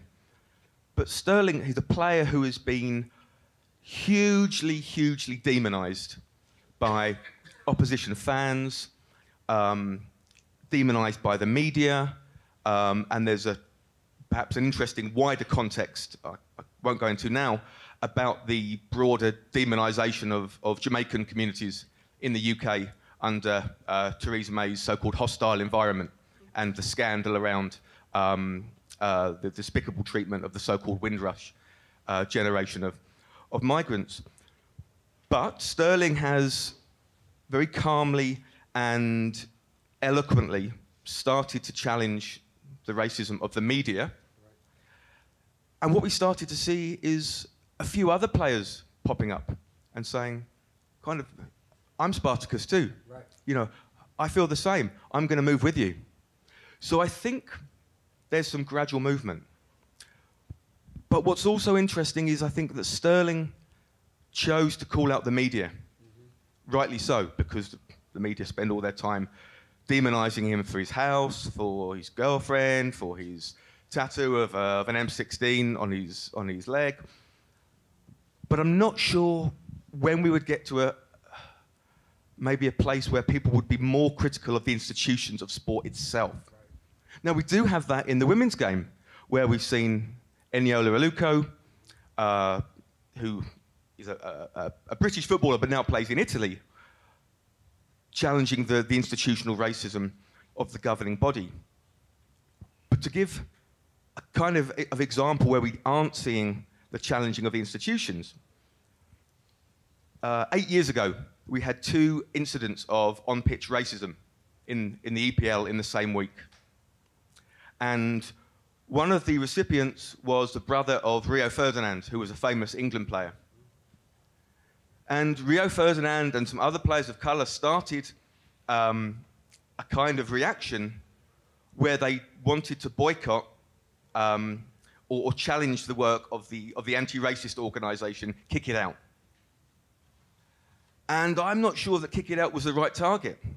They were kind of an easy target because they oversee the week of action and they're a visible presence. But really, I think the target should have been the Football Association, who were absolutely insipid in their challenging of racism. So I think what Aluko are doing is absolutely important. But I'm not sure we're at that sort of tipping point where this kind of behaviour becomes normalised and part of the everyday culture of soccer and fandom. Yeah, and challenging the institutionalized racism, Right. you say. Absolutely. Ilhaam. So I think across the globe we have the necessary policies or rules and regulations that do make a difference. So I think some things we did right, and I think where the failure is the voice of the athlete. And I think really that's where athletes can make a difference. Because if you are not part of that policy development, the practice of the policy, and that brings me to the issue of the people, the leadership. You know, the people that are making the decisions on your behalf, do they really understand you? And I think it's Todd who spoke about looking at this human, this person, and the role that he or she can play versus just looking at the end result. That's everything is about winning. And then it's about the general practices that we have on a day-to-day basis. Back in South Africa, one particular activity that happened, it was called Fill Up Potch, and this is an athletic stadium up in the north. And this was as a result of the athletes feeling that things were not done in an appropriate manner, and that stadium was packed. So they used social media to achieve that. And I think the last issue is around performance. And without the athletes, there's nothing. And that's exactly what I believe is missing in the whole system around activism and the role of athletes. I sometimes get irritated. I look at myself when I was a 18-year-old and being a student activist and what we've achieved to lead us to a democratic South Africa. And I'm asking, why are you quiet? Why don't you stand up and make your voices heard? So a couple of years ago, our Olympic organization decided that our students cannot participate in the World Student Games because there were issues related to athletics back home. You know what we did? I was the chairperson of the first vice president of University Sports South Africa at the time. We withdrew our membership. We told our Olympic body, bye-bye, and we left for the competition. South Africa ended up being the second best team at that competition because the athletes also told us, enough is enough. Yeah.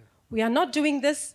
You are sitting in boardrooms, making decisions on our behalf, and they actually tested our leadership. Yeah. Yeah. And that's the kind of practices that I'm talking about. Yeah. Because ultimately, if we have, well, I called it the 4 Ps, imagine the possibilities. Right. So the voice of the athletes are critical. Without the athletes, we have nothing. Howard. Yeah, I think that it's 2 things, I really like what Ilhaam said as well. I think it's the leadership, number 1, because I think that leadership, they're making the decisions for what's happening here. I mean, you talk about the Godfather, who's controlling the strings. And I think that the biggest thing that is happening, at least in this country certainly, is that everyone's being lied to. I think you've got the players who clearly have to do something. They've got to make their voices heard, which is why the powerful players are so important. But the other thing too is that you are in the middle right now of a battle. There's a fight going on right now. There's a fight going on from the organizational bodies to silence athletes. They're actively trying to silence athletes. It's not like, oh, well, the player can talk or maybe not. No. The leagues do not want athletes to speak. And if you're talking about owners versus players, we're talking about labor, we're talking about human rights, you're talking about all these things. These guys and these women who play, they are disposable. They are treated as disposable. They are being told that if you do anything to jeopardize what you have, not only are you jeopardizing what you have, but especially in a socioeconomic standpoint, being the one who made it, you're jeopardizing generations. You need to be grateful for what you have right now because we can take it all away from you. And so when you place that sort of economic pressure on people, you're trying to destroy them. You're trying to control them. And that's what's happening in this country especially. And the reason why it's really happening is because we're not, as media is also part of this. Media is also trying to silence the athlete because we don't place any pressure on the political underpinnings of the owners themselves. They are actively giving money to causes that silence athletes. They're doing everything they can to make sure that the player does nothing but play. That's what they want the player to do. They don't want the player to have equity. They don't want the player to have, when we talk about placing this in language in terms of the level playing field and all, they don't want any of that. That's why you have to fight. That's why Harry Edwards always says, at the end of everything he does, there are no final victories. So you have to recognize that there's nothing passive about what's taking place right now. They're attacking you. You have to decide if you're going to be part of this. And even if you decide that you're not part of it, you're still part of it. You're just not playing. You're just getting stomped on. All right. Well, thank you so much. I know we could spend more time, and I hope others seek you out and get to speak with you more. Thanks again. Thank you. Thank you very much. So I was jumping the gun to say that we're going to talk about the transition to our theme for next year, and then we're getting closer to our closing reception. But as Tori's research displayed, what we're beginning to look at is sport and the body. And you can think about, she certainly delivers to us a great racial connection there, so we're not moving too far away. And what we plan to look at during the course of the year, and then we'll have an event similar to this one, but if you follow us on Global Sport Matters, you'll begin to see a lot of the work and research that we're doing in this area and begin to pull together. What we're going to look at are the cultural and societal implications. So those would include the female body, as was just discussed there, body image, different scrutiny for females compared to males, but also other issues, high-tech prosthetics, transgender athletes. So we'll look at sport in the body through a lot of different ways, the ways that we have thus far, but we'll also try to incorporate much more photography, films, literature, art, so in those sorts of paths too. And one of our goals has been to incorporate the entire university in every discipline we can. So you can imagine how sport in the body is going to allow us to do a bit more of that. Finally, we're going to look at the pure competition aspects of the body as well. So think of the training aspects, the nutrition aspects, the health pieces, how bodies have changed over time, especially related to different sports. Think of the gymnasts, basketball players, football players, and those sizes. So at the reception, we entertain your thoughts on this. We certainly want to hear whatever it is you might think we should be looking at in the coming year. So that's where we'll be headed in over the course of the next year. And we're fortunate, I guess, for our final transition to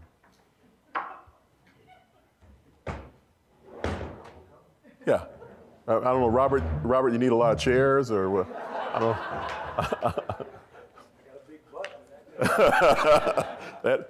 That is sport in the body. So Let me at least give you a bit of an appropriate introduction. So, as you can see, assistant professor in the Department of Clinical Research and Leadership at George Washington University. I think, and those of you that have been kind of walking through the hallways, you know, and many of you may have heard of his great work, Not for Long, the life and career of an NFL athlete. So Robert's been kind enough to come here to give us kind of these closing comments, which in my mind are the perfect transition from this race space to the body space. Robert, thank you. Any chair you want.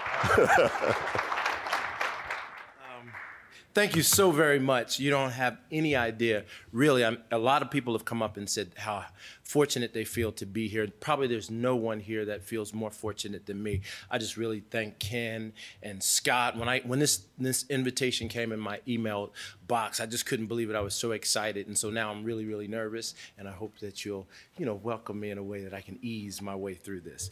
Because I also realize that the only thing standing between you and happy hour is me for the next 15, 20 minutes. So I'm going to try to get through this as quickly as I possibly can. So when they invited me here, it was really a challenge because they said, really, we think that your work, we want you to talk about how the transition from what we focused on this year, which is race and sports around the globe, to sports in the body. And I thought, wow, well, why would they ask me, right? And I thought, well, what would they want me to talk about? I had no idea. And then I thought, well, I guess they want me to talk about my work. And then the more that I thought about it, I guess my work really does talk about race and the body, right? It talks about race and sports and as well as the body. So I'm going to what my goal here today is, hopefully I can remember to keep this thing moving. My goal here today is really, I'm going to be kind of an apologist to get people to do research around these ideas of the body. What I am is I'm a medical sociologist, and my training is in biobehavioral health disparities research, right? Big mouthful. But my focus on that is aging. And one of the areas that I'm really concerned with and really think a lot about is how do athletes age, right? Because, we know that what we do, these amazing things with their bodies, and I'm particularly interested in how do athletes age cognitively, particularly those athletes that have been exposed to concussive events. So what I'm going to do is today, in the brief time that I have, is I'm going to speak very quickly, give you a little bit of an overview of my book project. And the reason I'm going to talk about that mainly is because there was a lot of books. It's really interesting because I was very surprised and really fortunate that the book has been very well received. But the one area that people have said to me is, the book would have been so much better if you didn't talk about race, right? And I thought, well, when I was in graduate school and I was doing this work on NFL athletes and their transition to life after football, I was told that there were two things that you have to talk about. Well, actually three. They said you got to tell your own personal story, and so that's what I did. So I wanted to make sure that I was talking about this story in the book. My story, which I didn't want to do because I didn't want it to be about me. I wanted to bring athletes' own voices out into the story. But the other thing that I was told is because the NFL is 70% black and brown, right? They said, you got to talk about race. There's no way that you can talk about the NFL and NFL athletes without talking about race. And the other thing that they told me is I really, really needed to talk about, and I wanted to stay away from it, but was gender as well. So I have chapters in there about how athletes from their own voices, how they experience race and what their thoughts around masculinity and those kinds of things were. And so my book project really essentially comes from this idea is I wanted to find out how do athletes transition to their life after football, right? And I wanted to understand from athletes in their own perspective, what does it mean to be an NFL athlete? And so when asking those questions, what does it mean to, how do you transition out? I wanted to look at those people that had struggles because we hear all of these different problems that athletes have. We've talked about, it's almost pathologized that the NFL athletes, they go broke, they're divorced, their bodies are broken and all these other things, right? And so there's a difficulty in that transition out. But then there's also some success stories. And so I think that hopefully what I capture is voices of people who actually have told you and can share with you some of the ways by which their identities weren't kind of unidimensional and only adopted the athletic role, but they saw themselves as some other different things. But for me today, what's relevant to this conversation is I want to talk about how athletes experience race in the NFL, right?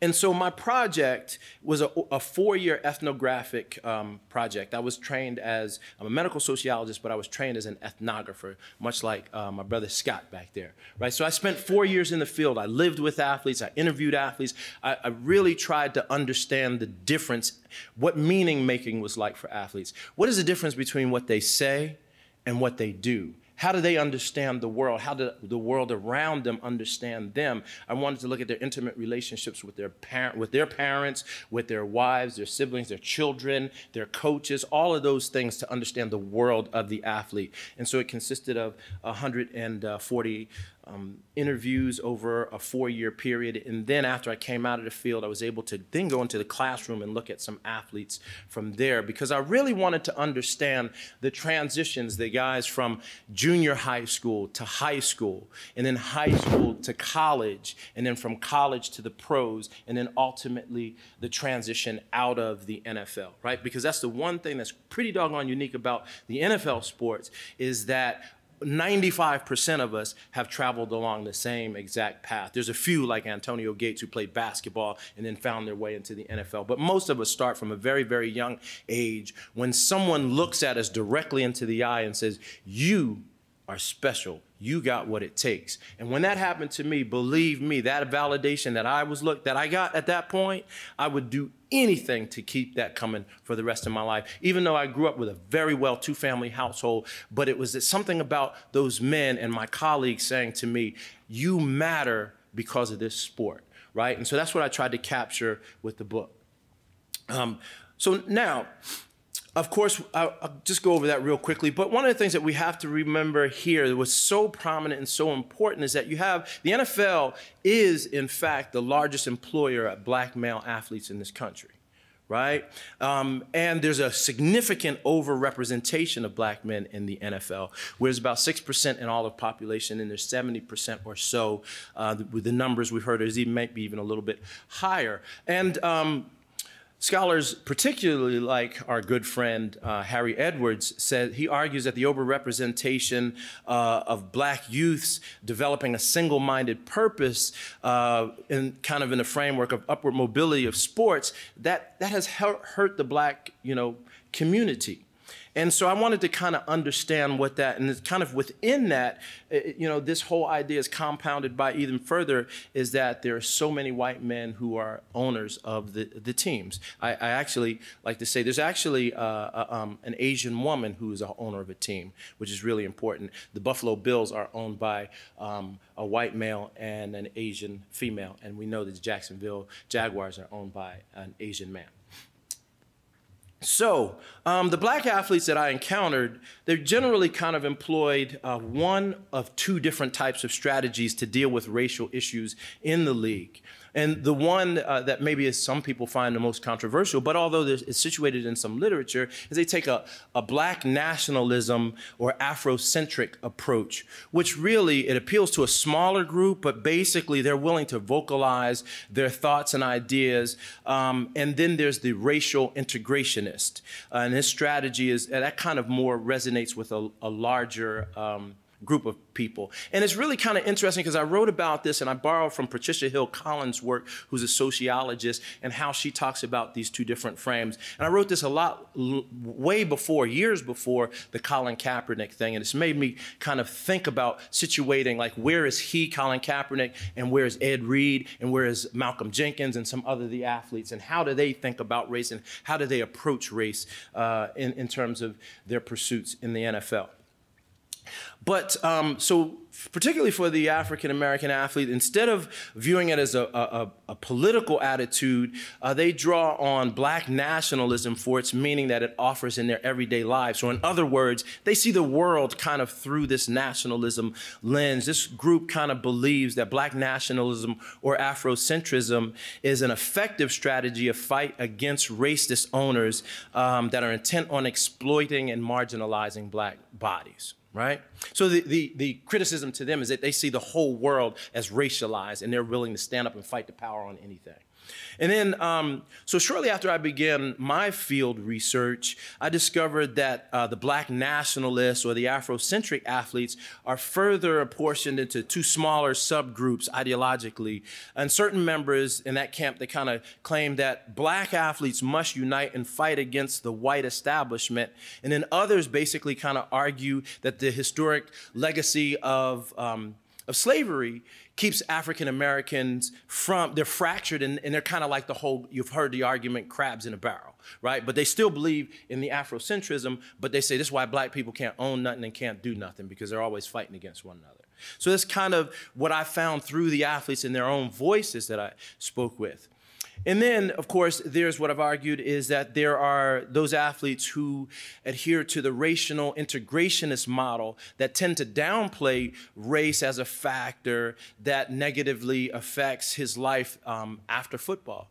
So they don't really, I wouldn't say they don't pretend that they don't see it, but they believe that, essentially integrating into society is a great benefit for them, or integrating into sports. So the racial integrationist is deeply committed to the notion that failure is not really an option, and that most black integrationists believe that the same dedication and perseverance that propelled them to the NFL is exactly what it's going to take to succeed in every other aspect of their lives, right? So they kind of take that as a guiding principle for themselves. So ultimately, the racial integrationist, he feels responsible for whatever happens in his life.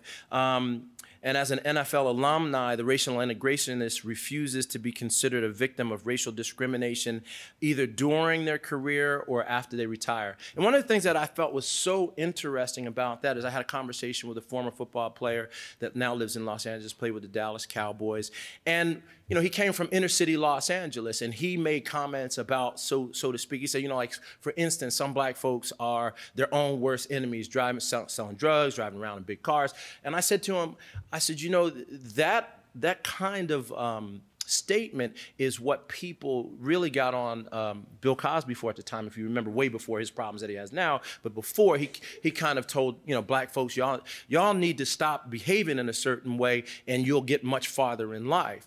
And this brother said, well, listen, I grew up in this environment, and I see that sometimes folks are their own worst enemies. But if you work hard and you do what you need to do, you'll get ahead, right? So these are just kind of some of the ways that I think that they experienced and saw race, and I go into much more detail into this in the book, obviously, because I'm talking very fast, and I need to try to cover as much as I possibly can. But this is really kind of how some of them experience this. And so I think this quote from an integrationist perspective is really kind of important. And this is from Marcus, who's a former Phoenix Cardinal kick returner and wide receiver. And what he said, listen, I am sure that racism exists in the NFL, just like it does everywhere else in society. And you can't worry about that, though, or else you'll be kicked out of the league in a hurry. It's your job to play football, and everything else will take care of itself. He said, so I don't spend too much time thinking about race at all. And so the reason that I think, if just thinking about NFL athletes for a moment, thinking about their experiences, think about their everyday reality, I'm gonna give you two examples that have happened that I try to highlight in the book that happened not too long ago, not too distant past, and I mean within 5 years or 8 years or something like that, but how this is really kind of the reality that they live in when they're thinking about how to negotiate race in the NFL. So some of you may remember Des Bryant, and when he was coming out of college, he was the phenom. He was everything coming out of Oklahoma State. And so he was projected to be a top 5 pick. And so he went, did the tour around the different leagues, and I believe it's Jeff Ireland, who was at the time the general manager of the Miami Dolphins. And at the time, he said to Des, so during their interview, trying to figure out whether they're going to interview him or not, but during their interview, he said to him, so I understand, I hear that your mother is a prostitute. What do you have to say about that? She's a drug addict and a prostitute. Well, think about being, at this time, a 21-year-old man and having to answer that in your dreams and in the realities of what it is that you're looking for and looking to hope to. So your first entree into the NFL is this racialized space. How many people have to defend, you know, what their mother's actions are and talk about, particularly in black folks, what your mama is like, right? So that's a real issue for him. And then couple years later, 2-3 years ago, Eli Apple, 3-4 years ago, maybe y'all remember this, Eli Apple came out of Ohio State, African-American defensive back, and there was a scout from the, the Atlanta Falcons had said to him, he said, we get reports, we hear that you're homosexual. What do you have to say about that? Right? And so here, again, we know that that's about race, that's about genders, all of these things all wrapped up into one where he's trying to figure out as young men, how do I make sense of this? How do I answer this? How do I deal with this kind of thing? And so that's really kind of what I try to do in the book, is to show people how to deal with that, how these athletes themselves experience that. I see this thing is moving very quickly. So I'm going to do my best. Okay, so the discovery of, you know, football players, they use to complete these strategies to address the racial dynamics in NFL led me to consider, of course, how does race affect athletes during their retirement? And again, Afrocentric athletes are skeptical and distrustful of the white-owned establishments, and black athletes who subscribe to the Afrocentrism strongly believes that the white owners are, you know, just this exploitative thing. So those things, I think, have a very strong impact on how they see the world, and how, if you think about it, how it will affect even maybe your mental health when you transition out of football. So my work, as I mentioned, I do biobehavioral health disparities research, and within this, what I try to do as an interdisciplinary researcher, my training from the National Institute of Aging, is I try to look at how biology and how the social parameters, as well as the psychological kind of parameters, how they all come together in that intersection and affect people's neurocognitive aging, particularly over the life course. So within the kind of buckets or the fields that I'm in here is, you know, again, drawing from ethnography, mixed methods, psychosocial, gerontology, and ultimately I'm trying to understand how do people age. So this, real quickly, I got 3.5 minutes. I'm going to try to just share with you on the other end, again, the body, because what I'm looking at, and we know that many people who are neurologists and others are looking at kind of the pathology of the injured brain. What happens to the physical injured brain? I'm really trying to understand that other part of this in the work that I do when we talk about how do people age. But how do your attitudes and your beliefs, how do they affect your behavior, particularly when it comes to your behavior for your body? How are you looking after your body when you're looking at things like healthcare utilization? Are you relying on, when you're feeling though you have mental health issues, are you going to mental health professionals? Are you avoiding mental health professionals? Or are you going to religious professionals? One of the things that in our work that's really important that has come out is that we found that upwards of 80% of the NFL athletes consider themselves to be religious or spiritual, right? And so how does that affect your mental health over time? Those are the kind of things we try to look at.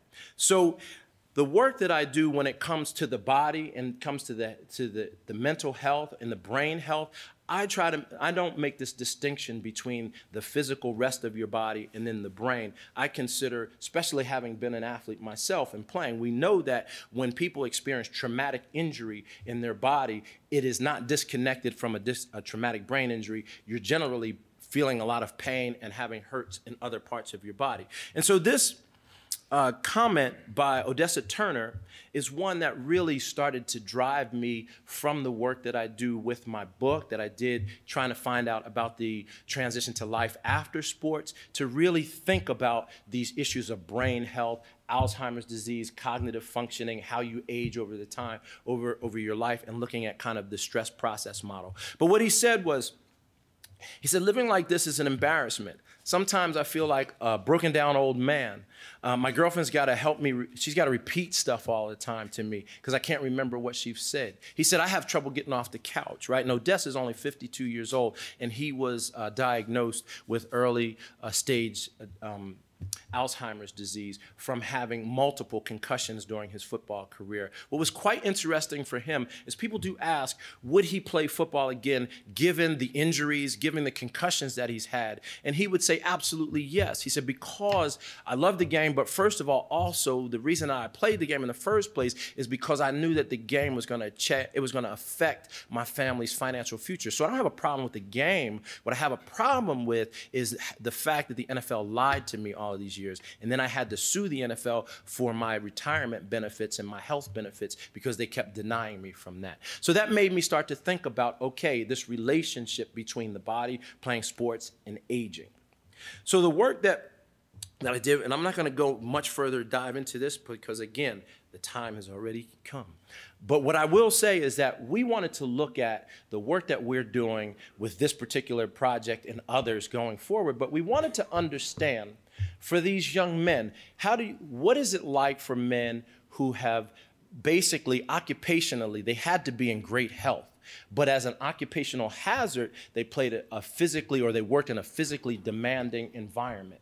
And then we know that NFL athletes, from the work that we have done, that they have not higher rates, but they have high rates of depression. The rates of depression among NFL athletes was about the same as it was for the general male population. But what we looked at when we did our research, we found that those men who were in pain and said that they had pain, chronic pain, they were 40% more likely to report having depression.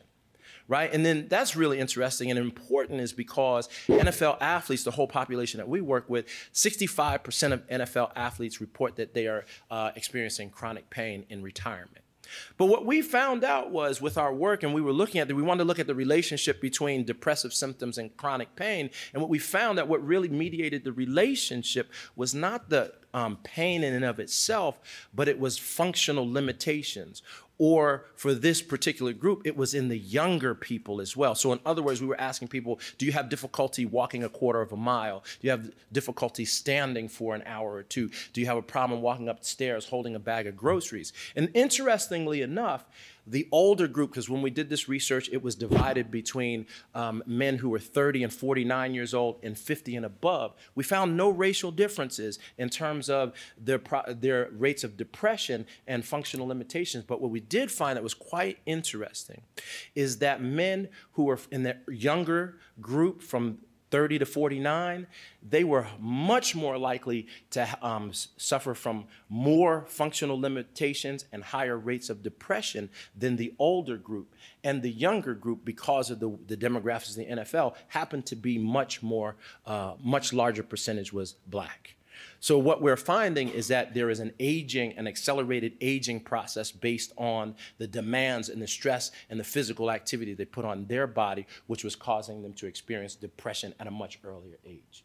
So with that, I'm going to say thank you very much. There's a whole lot more that I do cover in my book, as well as on other research. But really, I hope to leave you here today, those of you who are scholars, that you will think about how can you do the kind of work that will bring together these ideas around race and looking at the body and taking much more of a kind of a biomedical, biopsychosocial approach to understanding. And I really do believe that the people who are most kind of, I guess you could say, most prepared to do this kind of work are former athletes ourselves. Okay, so thank you.